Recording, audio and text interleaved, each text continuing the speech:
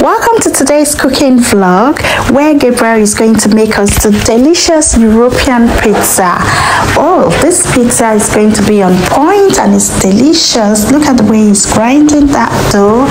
And what I like about his weekends when he's in the kitchen and he's telling me he's going to make me his European specialty, I'm always excited because I know that when he finishes making them, it's going to be on point.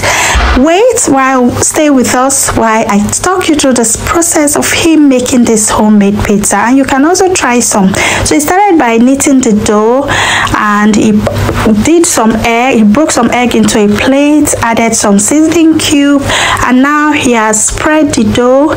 He's adding the egg on the dough just to create a sticky base for the pizza, and that's the pizza ready. Don't worry, that's the second batch. So I'm just filming the second batch so you can try it at home. So usually the way he mixed the dough, he added just your butter, your flour, your pinch of sugar and pinch of salt, and just add water to make the dough.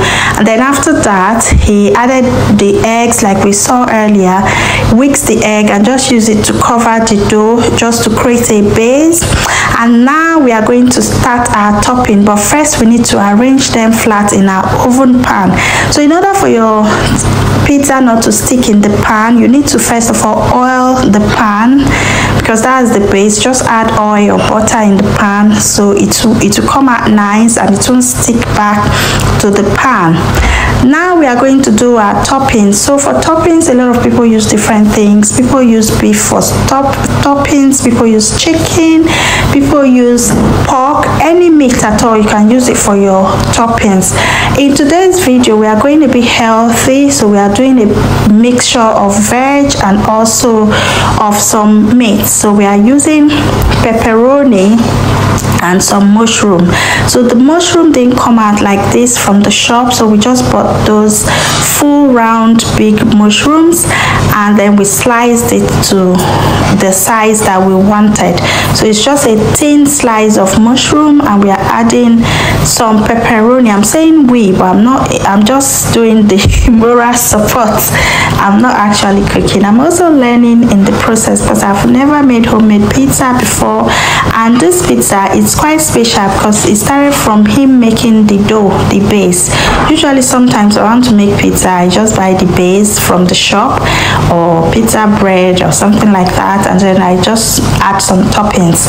But this one, he made the dough from scratch, and unfortunately I couldn't video when he was mixing the dough, but it's quite easy. Like I said earlier, it's just milk, butter, all-purpose flour or self-rising flour or plain flour. Any flour can go.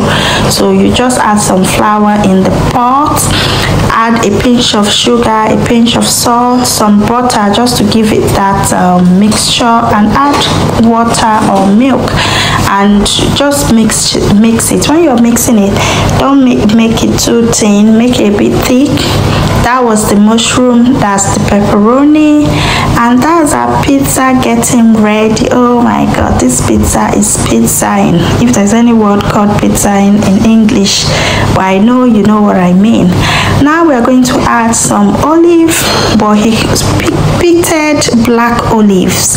So we are going to add some black olives. You can add the green olives, any olive is fine, but for today we are going to add some olives. And I do like the taste of this olive. It's just like when you add mustard to food.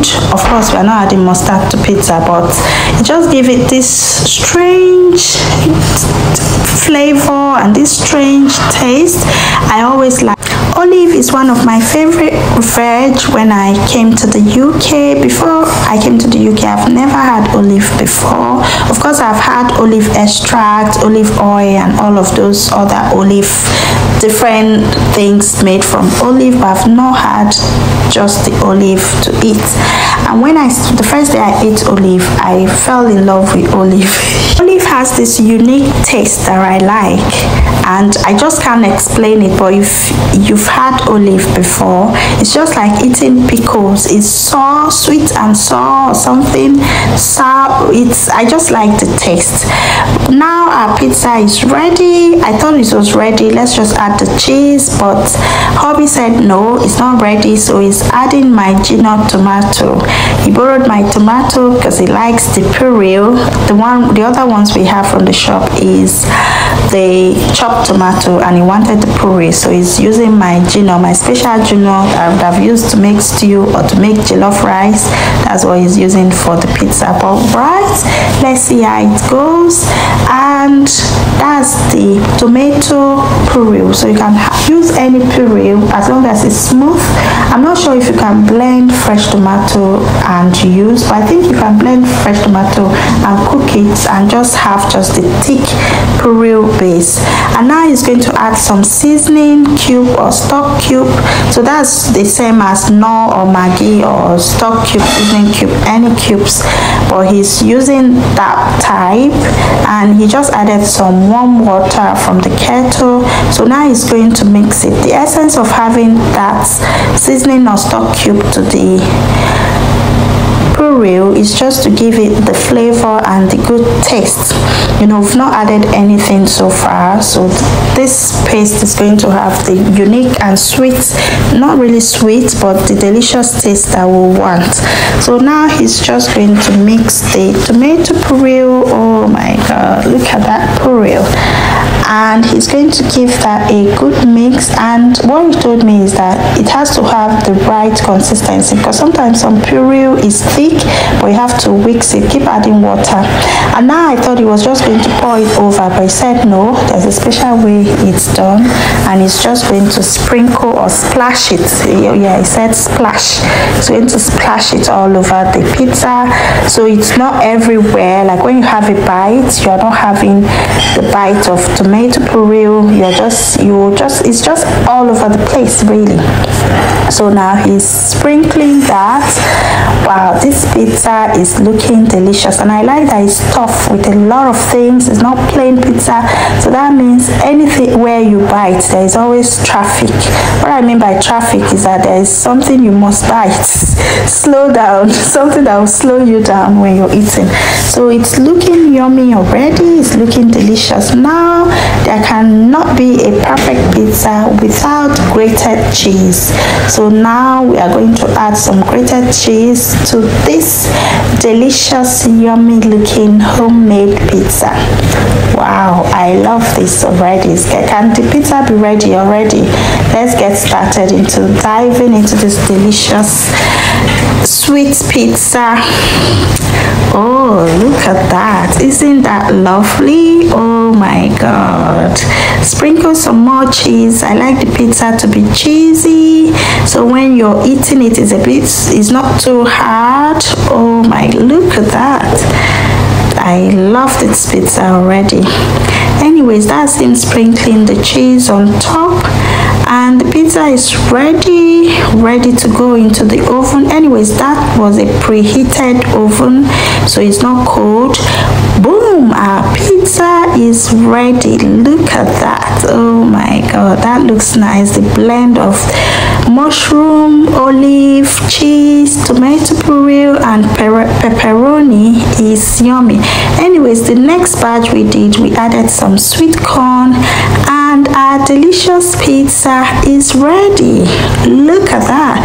And besides, you can add as much veg as possible. If you have some chicken, you can add them to the pizza. If you have beef, you can add them to the pizza. If you have more veg like carrot, chopped carrots, of course, sweet corn, green peas, peppers, you can also add peppers to your pizza. And at this process, you need to be careful. Don't cut off your finger while trying to divide pizza, because that's not part of the plan. We are dividing pizza, not our fingers. So that's ready. I can't wait. That's my hand there carrying my slice. I couldn't even wait for him to finish slicing. Pardon me, but it looks yummy right from the beginning, so I just have to dive right into the pizza. Rate this cooking, rate this pizza. Would you be trying this at home? Rate our chef. This chef, I just love him. Thank you so much for watching. Bye.